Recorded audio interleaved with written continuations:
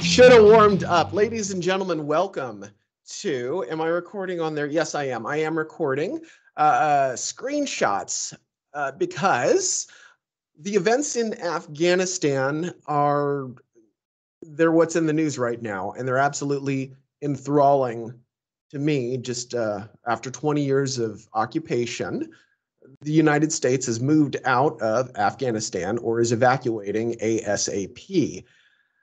First of all, my heart goes out to those who are in Afghanistan, who are in desperate times, fearing an incursion by the Taliban as a government. Uh, there's been scenes of people on the tarmac at the airport surrounding a military airlift vehicle. Some of them taking refuge on the side of the plane as kind of the doors to the wheel compartments come out. They were sitting up there, and then they fly up, and then as those collapse, they fall off the plane and ended up killing themselves. That happened 2 days ago. So it's a very, very dire situation.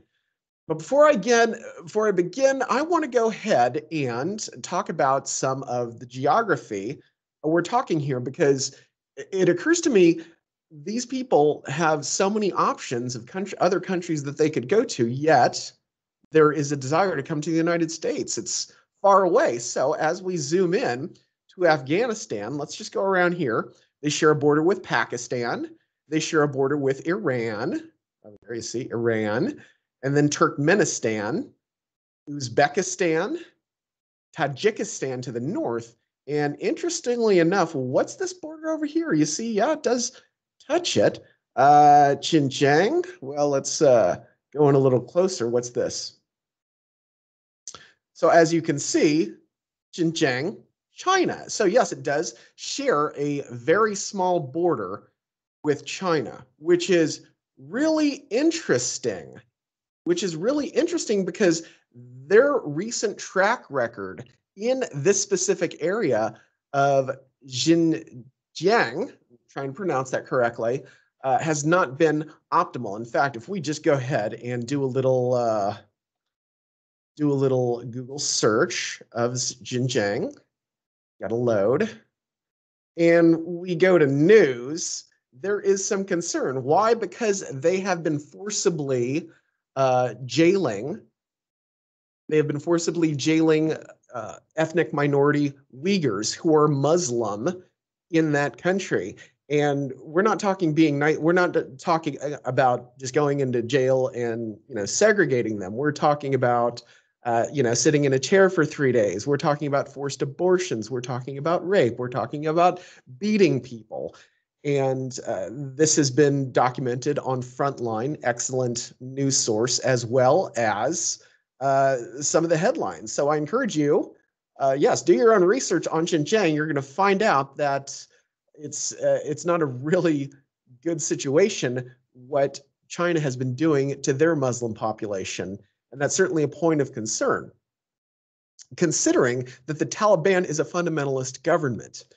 Now, with that in mind, it brings another question. Why are people wanting to leave? Why are Afghans wanting to leave their country just because another regime has entered? And let's look at some headlines of things. This is rawa.org. And notice the date for American occupation, November 17th, 1999. Kabul, Afghanistan. Thousands of people watched as a woman cowering beneath a pale, all-blue enveloping burqa was shot and killed in the first public execution in Kabul since the Taliban religious army took control 3 years ago. So, you don't need to really worry about kneeling during a national anthem if people are getting killed for infractions. And you can see they're not pulling any punches. You know what happened next, and you see the condemned over here, and it's and the body laying right there. Yeah, this is what people are fleeing from.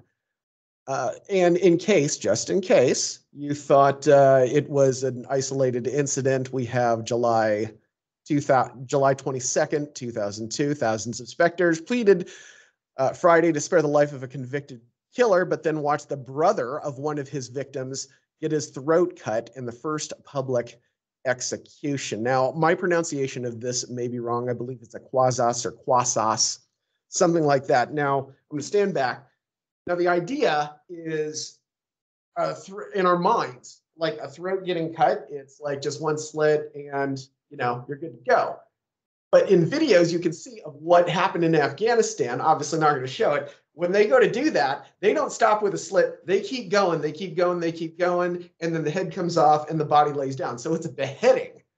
And yeah, that's some concern when you make an infraction against the government. That's why people are running and risking their lives on airplanes. And in case you're thinking that, that was the Taliban then, because of course we're seeing various news report that this is a new Taliban. They've kind of changed their tunes. They want to, within Islamic law, they want to advocate women's rights and speak up for that. But that being said, look at this other headline that is from July 29th of this year. Taliban admits it killed Afghan comedian after video showing capture and murder going viral. So this guy basically poked fun at this religious government and they whacked him and made a video out of it. And it's out there somewhere. I haven't seen it, don't want to see it. I've been comedy myself, and just knowing my material could get me killed. To me, that's oppression. To me, that's fascism. And it's interesting because we were throwing those words around. Let me get rid of this here. We were throwing those around last year in this country as we were mounting protests. We had groups like Antifa saying we're oppressed. There's fascism in this country. And of course, that's what Antifa stands for, right? Anti-fascist. So it's interesting that when there are people getting killed and women's rights are being restricted, and let's not go into LGBTQ rights, yeah, it's equally bad. I'm just waiting to see that video of all those protesters on planes, immediately Afghan bound, and just standing in solidarity with the people of Afghanistan who do not want a religious government. What I'm getting at here is I hope that Americans can take a real introspection as to our rights to due process, the freedom of speech, the freedom of the press, freedom to assemble, and get angry and be able to voice our concerns and our grievances. Certainly not a perfect country, but one where we can enact change and we can make that change palpable. As demonstrated by the articles we've just seen, you can't do that under other governments, and it doesn't necessarily need to be the Taliban. Right next door in China, yeah, they have a 99% conviction rate, and if there's not a charge on the books, they can make one up and you're good to go. And they also do that thing where they put the gun to the back somebody's head and they send them into Tomorrowland. So I guess it's a really big ask that we appreciate the freedoms that we have in this country, and that another landlocked country that has a couple choices of other countries they can visit, they're electing to risk their lives to come to a country where others claim it's oppressive and it's fascist. That doesn't make sense. And it flies in the face of people who claim that this country is oppressive and fascist. I really can't take those claims seriously. So I guess it's a big ask on my part that we just, as Americans, we appreciate what we have. And yes, by all means, protest. By all means, make your grievances known. But claiming oppression and claiming fascism in the face of real fascism, that just doesn't fly, with me anyway. And with that said, I have one more thing. When September 11th happened, I started, I became more interested in the news like I am now. I started listening to Sean Hannity. He was on a radio station back then. And yeah, I know he's kind of polarized. He's kind of taken a different course. I don't really listen to him anymore. Obversely, I started watching videos of reporters in Afghanistan. We're talking boots on the ground. And I stumbled onto Clarissa Ward. And I have to give a shout out to her because when she's the point of contact for a lot of news outlets And when she put the calls to Pentagon Press Secretary John Kirby, I thought that was not biased in any means. I mean, she's really asking there. Why? Because people are asking her. It's on video. She's the one being accosted by Taliban for being a woman and yet doing her job as a reporter. And even more so, she even took the time out to talk with Stephen Colbert and just kind of given a candid interview where she's reporting things as she sees them. So I don't know about a rant. This is simply my point of view, and I don't want to operate in a vacuum.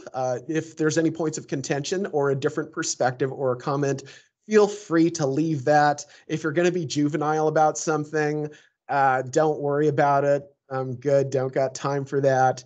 But I would love to engage in discourse as to the situation unfolding in Afghanistan and anything that I've discussed within this video. Once again, this is Eddie Wantland and with the Fake Philosophers. Yeah, got to remember the name of the show. With the Fake Philosophers. We'll see you around.